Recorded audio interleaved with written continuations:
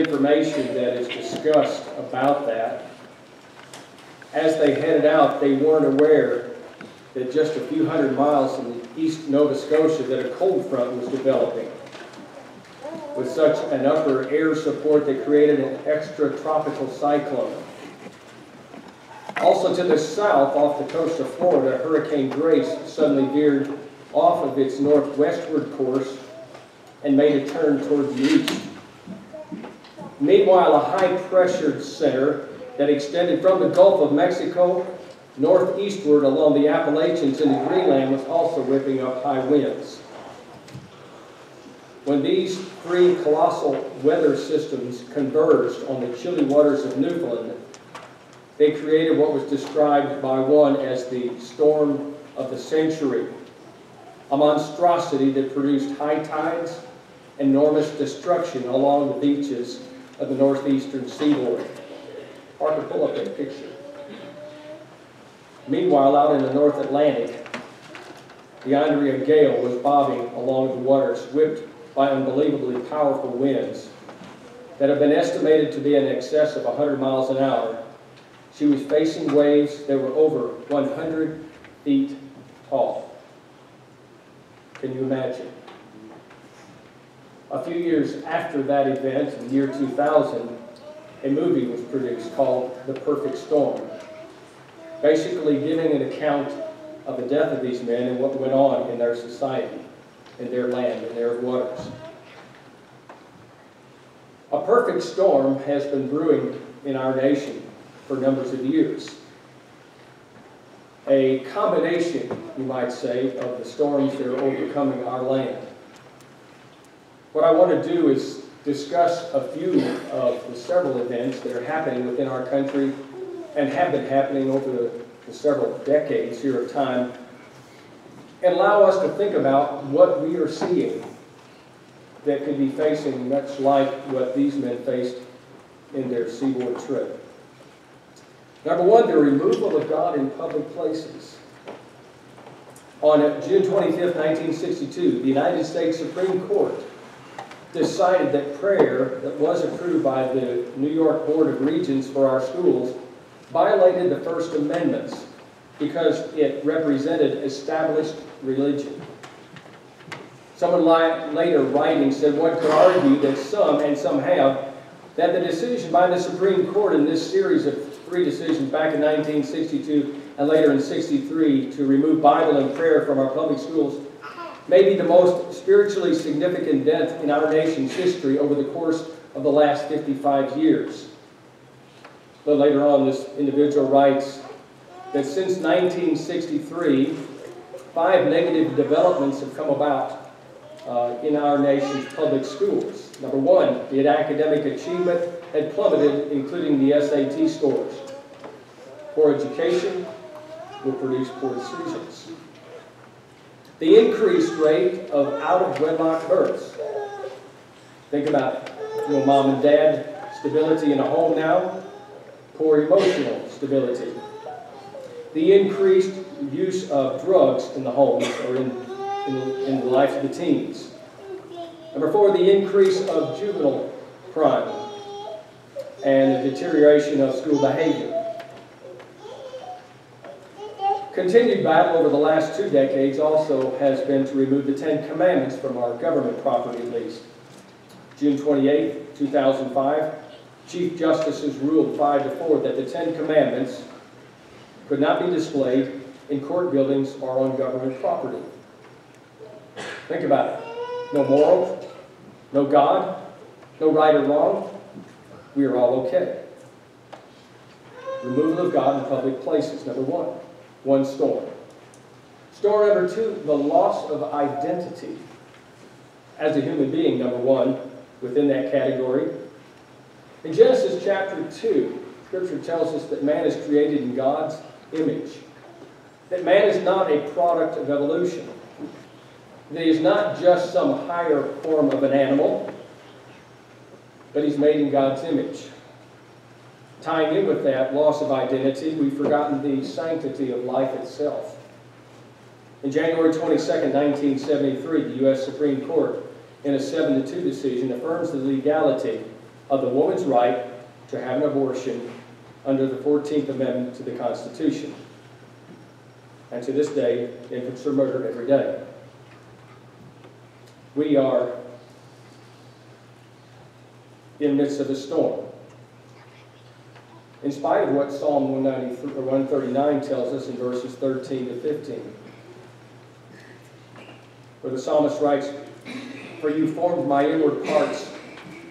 You covered me in my mother's womb. I will praise you, for I am fearfully and wonderfully made. Marvelous are your works, and that my soul knows very well." There's a sanctity in life. Not only is it a man or woman getting together, but God is involved in this process still. Made by the hands of God. We don't know our existence or where we come from, and we don't understand our values. And we don't know, number three, who we are, actually. Application forms to some of our higher U.S. universities under the area called gender offers several different boxes to check other than just male or female. One website that I looked at last night tells it like this: how do we ask in such a kind way for people to describe their gender and being thoughtful and respectful to them? Walter Thompson Innovation Group discovers that 80% of the 30 to 20-year-olds described as Generation Z, or Gen Z, believe that gender does not or did not define a person as much as it used to. They see gender, sexuality, or their own general identity as fluid, or different from what it was assigned at birth. A loss of identity in how God has made us. Again, Genesis 1:27. At the very beginning of the Bible, Scriptures tell us that God made us in His image, created us, male and female. He created them, describing the events in Genesis, in the Garden of Eden.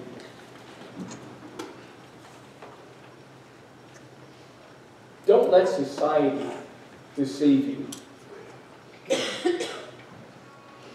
We have a loss of identity of the family itself, which also is created by God. Husband, wife, and children no longer spoken of as normal. Genesis chapter 2, after God creating man, description is how God created the family. It started with parents together, male and female. The family was made by God, a man and a woman in the beginning. There's no record specifically stated about a marriage ceremony, but nonetheless implied that they were a married family unit. They were not live-ins, as we see so much in our society today. We're losing the identity of the family unit from so many different angles. Not just in the gender direction, not just in the live-in direction, but in so many ways. The family was put together and established by God. Divorce seems to reign in the areas even where there are commitment that starts with the family. So we have one storm, God removed from public places. Yes, His identity reigns in church buildings occasionally here and there, but just for the fact that He's been taken down from institutions that are regarded as sacred and of recommending laws to us is a significant point in itself. The removal from Him in schools further accentuates that. The loss of identity, male and female and family and individuals, storms brewing in every direction. It creates, in a sense, a third storm. Sometimes hurricanes, come in and create tornadoes.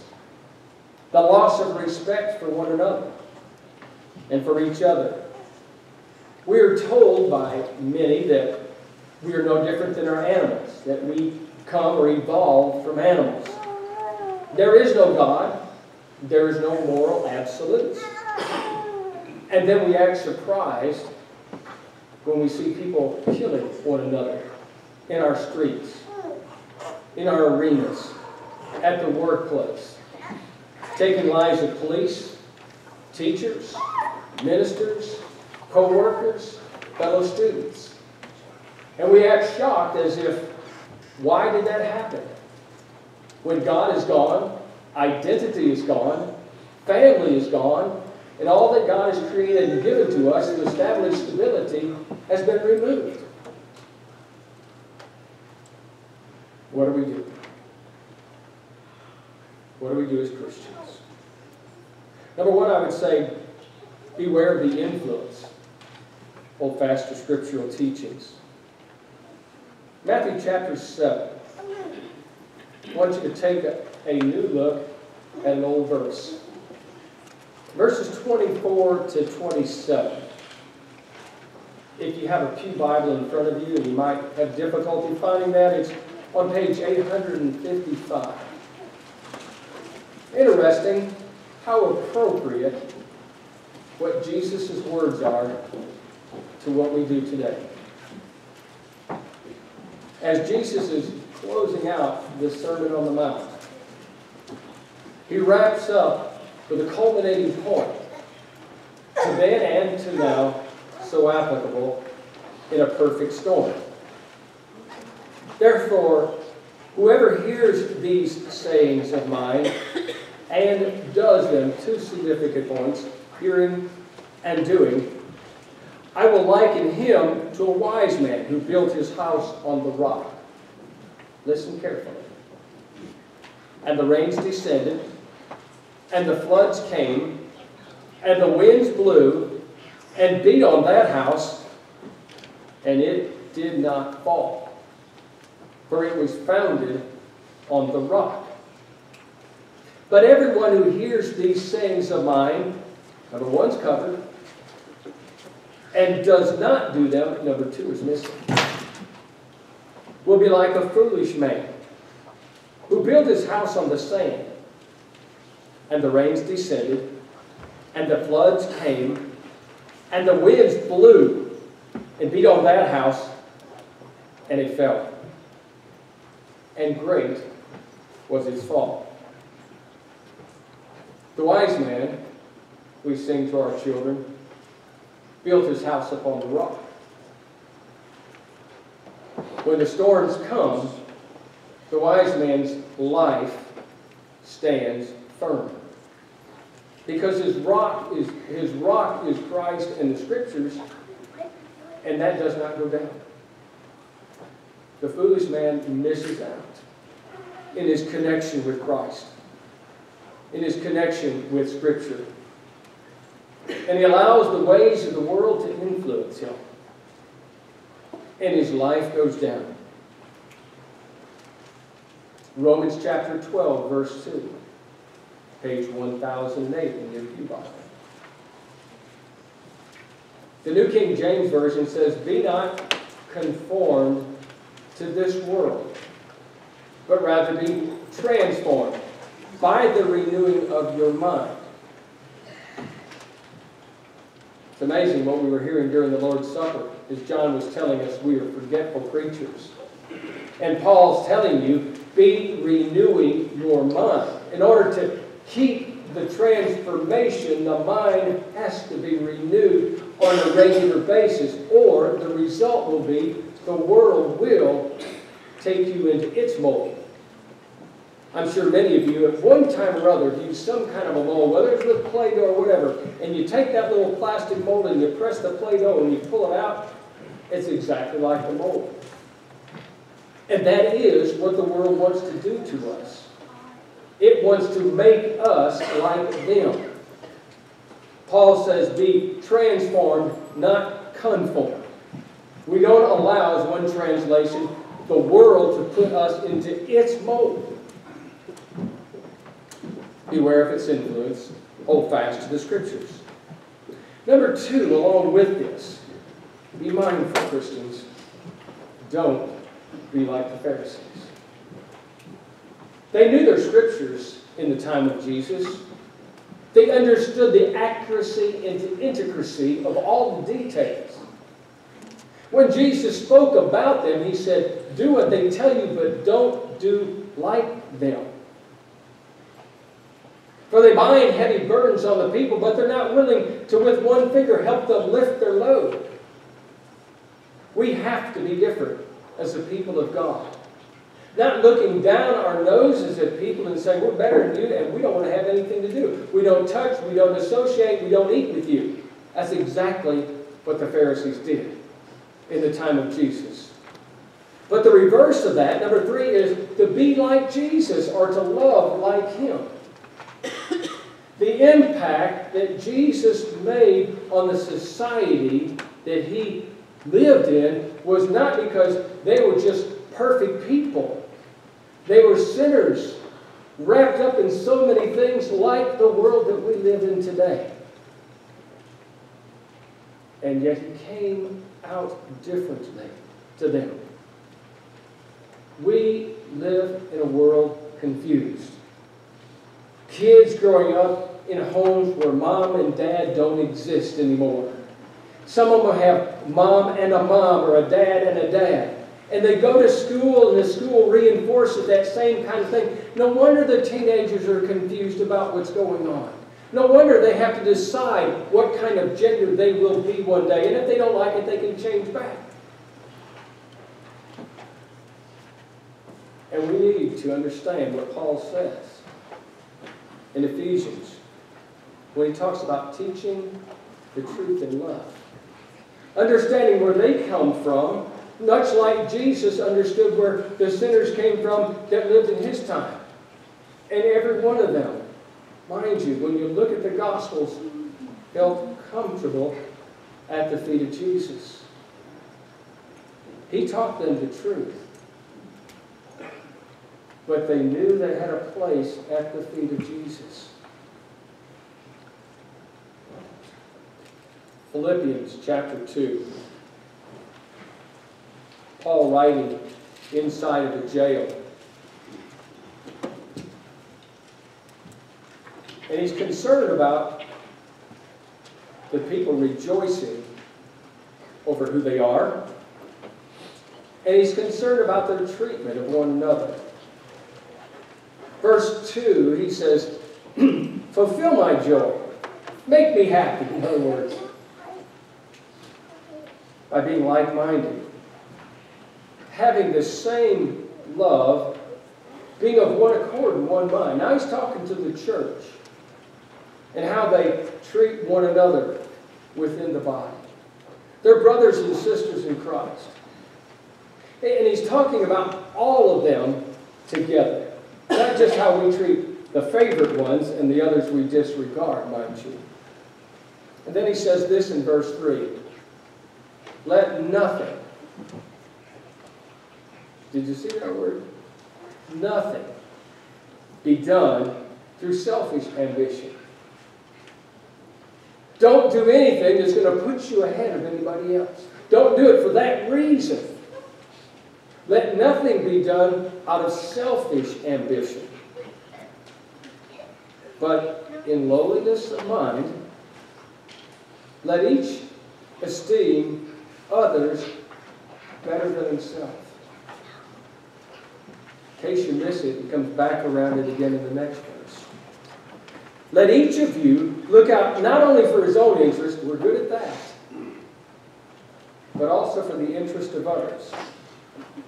Mind you, he doesn't say some others. He doesn't say the friendly others or the people that treat you nice others.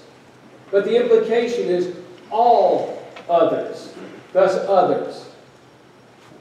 That everybody in the church should feel like I appreciate them more than I do myself. That all of us ought to have that approach. And what a difference that makes within the church. And when we watch that kind of attitude and have that just overflowing within the church, not only does the church gain its strength and it is knitted together, as the Colossians letter talks about in chapter 2, but the impact that it makes as we go out into the world, and a recognition of how we live that's different than everybody else, and people see that. And they don't see us like the hypocrites, looking down our noses like we're better than, but hoping to help people break out of the confusion and understand what the truth is, done in love. Number 4, we need to be teaching our children. Deuteronomy 6, when it talks about, "Hear, O Israel, the Lord your God, the Lord is one. You shall love the Lord your God with all your heart, all your soul, all your mind." And these things, and he goes on and talks about what the parents are to do with the kids and reinforcing that. They got bombarded by everything out there in society because these storms are hitting in every direction. And when they come home, they need to find a rock-solid place where they can stand and live and see within the parents' lives the same image that's written in the Scriptures. This is how mom and dad are. This is how mom and dad stand with Jesus. This is how they treat one another. This is how they treat their friends and the rest of the people in society, in spite of how they are in the world. The parents still love them. And so when unusual people of the world walk into our assemblies or come into our lives in every way, they find a place at our feet, alongside of us. I don't mean under us, but like people, when they approach Jesus, found a place. That they see that. We have to be first century Christian examples to these people, or they'll never break out of the confusion. The perfect storm is hitting in so many different directions. And there are many things we could talk about that are in addition to that, that are impacting our society. But this, as we've said before, is our Nineveh. As Jonah reached out and looked at this pagan world and wanted to run, God said, "This is where I'm putting you. And this is what you do for your protection, for your strength, and for your outreach." So we become proactive in our teaching and with our understanding and love.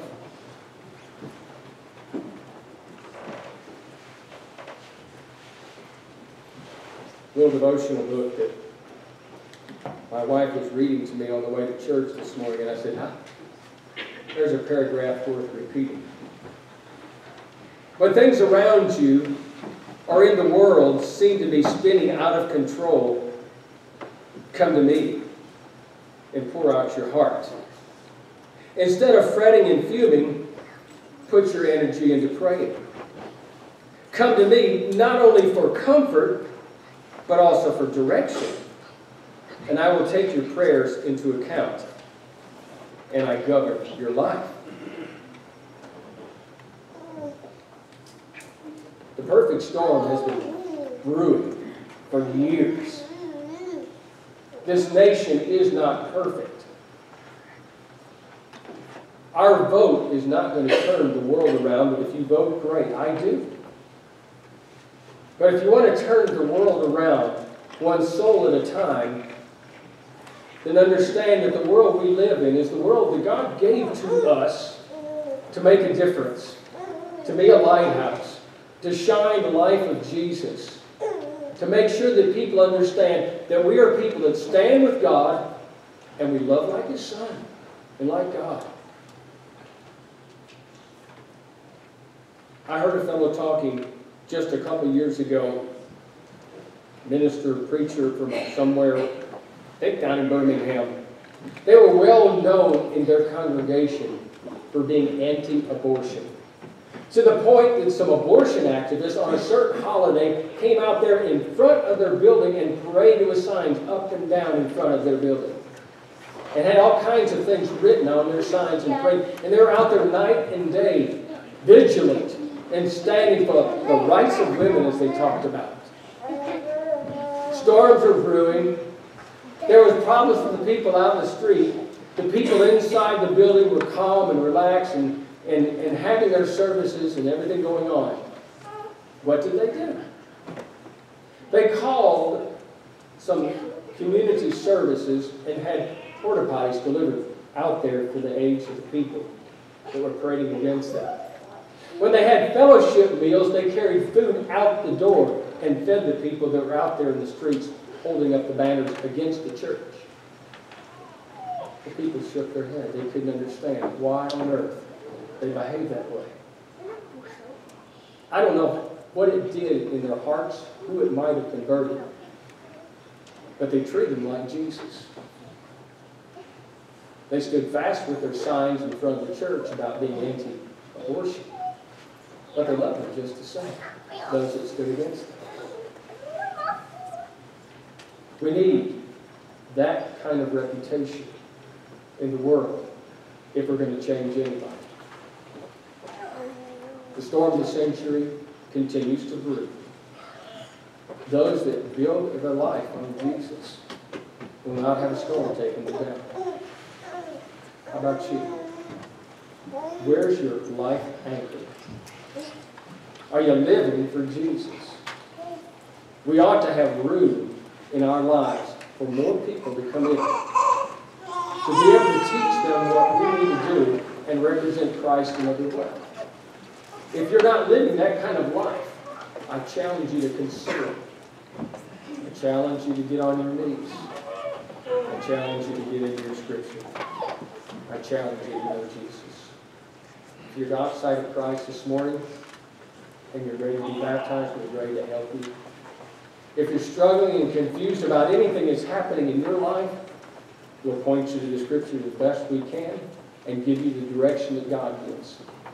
If you need help this morning, we're ready to help. Would you come while we stand?